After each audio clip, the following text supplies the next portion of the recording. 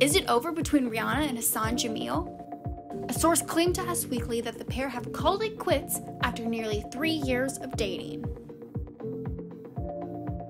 Details of why the duo has allegedly gone their separate ways have not yet been revealed, but it's really no surprise that the pair are reportedly ending things on the down low.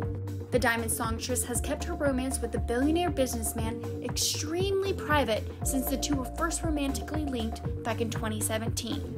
The former couple was last spotted out together in August, and just a few months prior, Rihanna opened up about the romance with Interview magazine. At the time, the singer admitted that she was, of course, in love with her boo, but she did hesitate when it came to marriage plans. Quote, "Only God knows that, girl. We plan and God laughs, right?" she said at the time. Access Hollywood has reached out for comment.